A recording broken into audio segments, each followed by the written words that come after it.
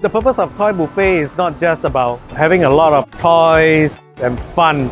We want to empower the children, especially these kids from low-income families, to give these children a space to dream. I picked this toy because I am a person who really likes art, and I feel like when I do art, it feels like a very good way to express myself. I really enjoyed myself. We could express ourselves. We used different props, and when we receive the pictures, I look at it as a memory I can save throughout all my years.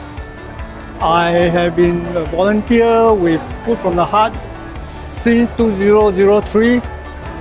It's a learning for me, knowing that these children, they are very happy to have this opportunity. I'm very fortunate to be able to help out. To be part of a toy buffet, everyone should come together because you get to see people from all walks of life. You get to actually spend time with the real children who are in need, and you actually bring joy, a smile to their face at the end of the day. A lot of kids would like to receive a gift for their hard work that they've put in throughout the year. So I think it's a good way of appreciating the kids as well, and it's also good for us as corporates to actually give our time back to society. So my mom got a letter on Parents Gateway and she said I should go because I did really well for my English exam. I got a really big scooter and I'm really happy about it because it's blue, my favorite color. This is the best day of my life, times 100! Since they started in 2004, Toy Buffet has grown tremendously.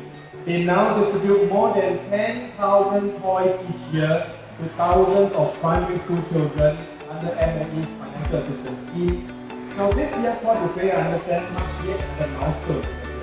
We are now working with more than 60 companies, 25 schools to conduct toy donation drives and raise funds. That's a wonderful testimony of the spirit of community and shared responsibility.